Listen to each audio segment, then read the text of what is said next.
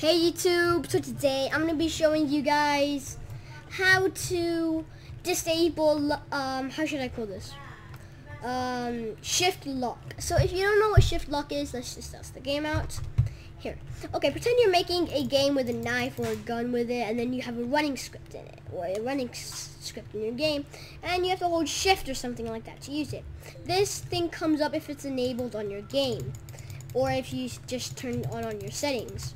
Okay, so if you don't want that to come up and no one can ever use it in the game, watch this video. Okay, first what you want to do is you want to make a script in Workspace and name it whatever you want.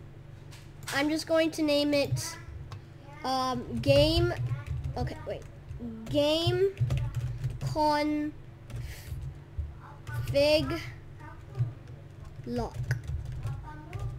Now, this is a very small script. Just write Game.StarterPlayer.EnableMouseLockOption equal false.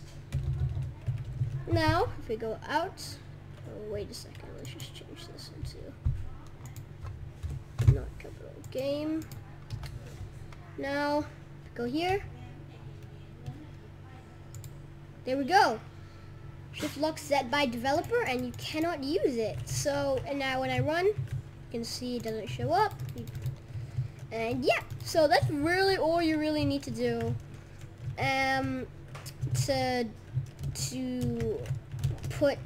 turn off shift lock. It's that easy.